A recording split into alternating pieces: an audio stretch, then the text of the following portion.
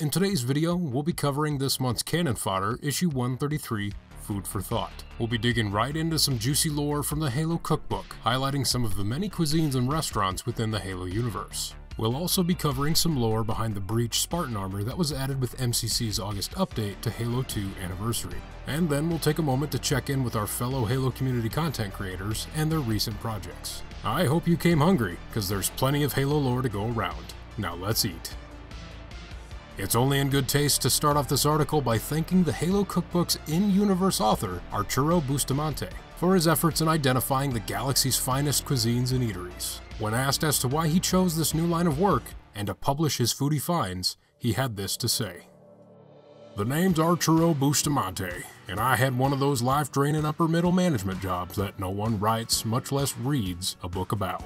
My time managing contracts and arrangements with Yaka Fruitus let me see just how far humanity has expanded in the universe, and what each settlement and station and outpost does to keep their stomachs and hearts full. But I'm more than happy to leave that behind and keep my feet on soil for the rest of whatever time I have left. I don't miss any of the work, but something in me felt incomplete after my retirement. After much contemplation, I decided that a compilation of all my favorite meals from my time cruising the stars would be a great project to keep myself busy. If you're planet-bound like I am now, consider this an opportunity to see a sliver of what you may be missing without the perils of space travel. And trust me, you're not missing too much. Space is, after all, vast and full of danger." Arturo has a lot to say for the locations and foods in this month's article, so I'll do my best to summarize what he had to say on his behalf. One of the first on that list is the Pillar of Autumn Cafe. The Pillar of Autumn Cafe once acted as a reprieve from the sterile and artificial environments one subjected themselves to during intergalactic travel. Before the Master Chief caused the ship's engines to self-destruct, the cafe offered a wide array of food to the crew and its passengers. A hungry patron would find that the menu offered turkey, hamburger, cheeseburger, hot dog, and meatloaf dinner options, with a variety of drinks and, of course, the chef's special. However, the secret behind what exactly this special might have been will forever remain a mystery. When you're feeling drained from the demanding nature of the worlds we live in, there's no better remedy than grabbing a hot coffee and flaky pastry from your local Havati Goodwin. The smells, the people, and even the layout of this chain can make anyone feel right at home. The cafe is best known for its galaxy-famous custard pies, chocolate chip scones, and the best blend of coffee from Earth to reach. Loved even by the mother of the Spartan Twos, Catherine Halsey once made this a frequent stop. But after losing most of their brick-and-mortar locations during the Human Covenant War, it's unclear whether or not the franchise will reopen any of their locations anytime soon. The pleasant barista waving goodbye while saying, "Have a good one," is now but only an echo in our hearts.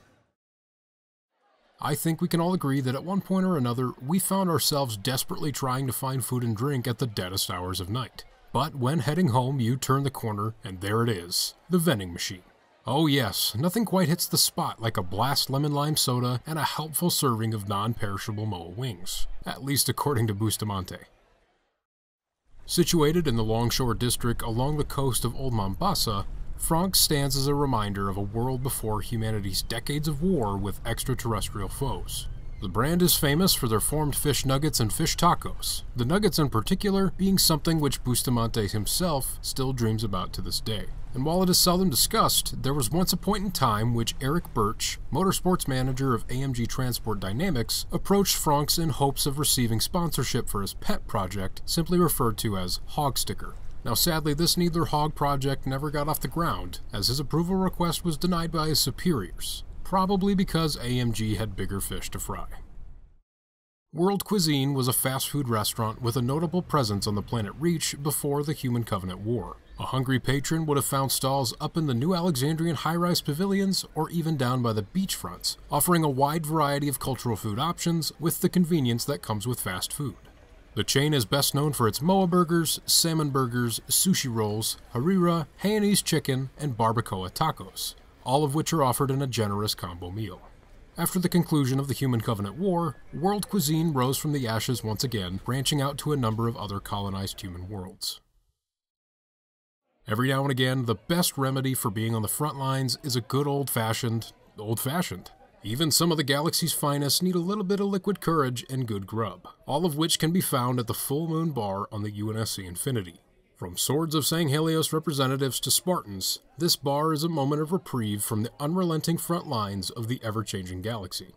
The notable Spartan Edward Buck and Veronica Dare were both married here in the year 2558, with the wedding being officiated by Roland, the ship's AI. Now, while Bustamante declined to share what it was he was doing aboard the Infinity, he still vouches for the bar's selection of drinks, which he happily shares the recipes for in the Halo Cookbook.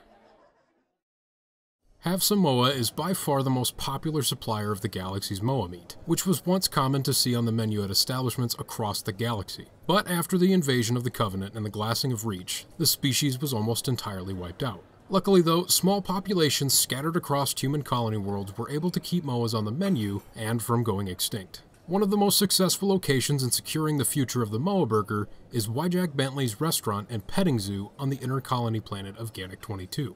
While the company may have seen a slight decline in production due to the conservation efforts, Bustamante wants it to be clear. Moa burgers are truly not all that, let alone that there would be a tragedy without them. Additionally, after the discovery of the Halos, Have Some Moa took the opportunity to begin advertising that they had onion rings the size of Halos. And while this may be a clear exaggeration, it still suggested that you bring a teammate to help you finish the bite.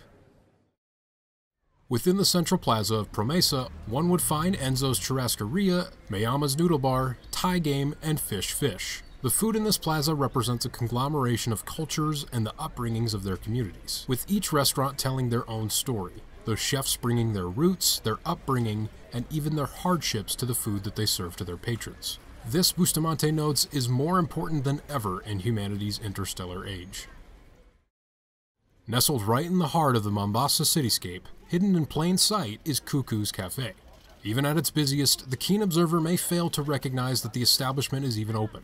Bustamante commends this restaurant for its sandwiches and says that it's criminal how they don't have more of a public presence. But of course, the locals are perfectly happy keeping it that way. And last but not least, Jonas's Kebab Stall. Jonas was a man of bravery and conviction. During the evacuation of New Mombasa, Jonas, rather than evacuating, chose to serve his community the best way he knew how. Knowing that he would surely take up too much space in an evacuation vehicle, he instead devoted his final hours to help feed his community in their time of need. Bustamante finally remembers encountering Jonas in his stall and has gone to great lengths to recreate the beef kebabs that he once served there. And with that, our culinary journey comes to a close. But now, unto the breach. It goes without saying that the war with the Covenant was only the first of humanity's laundry list of problems over the recent decades. And all the while, companies and manufacturers have been developing new armor and technologies in hopes of giving humanity an edge in this combat. The Spartan program, more than most, has benefited greatly from this, and the modular design of the Mjolnir platform has allowed for a number of new armor options. Fittingly named the Breach armor set, the features present provide Spartans with enhanced sensors, specialized armor, and extensive amounts of additional ammunition capacity. Field tests were conducted by Spartan Team Omega, which proved incredibly effective. And because of this, many of these new features were brought into the Gen 2 and Gen 3 of Mjolnir development.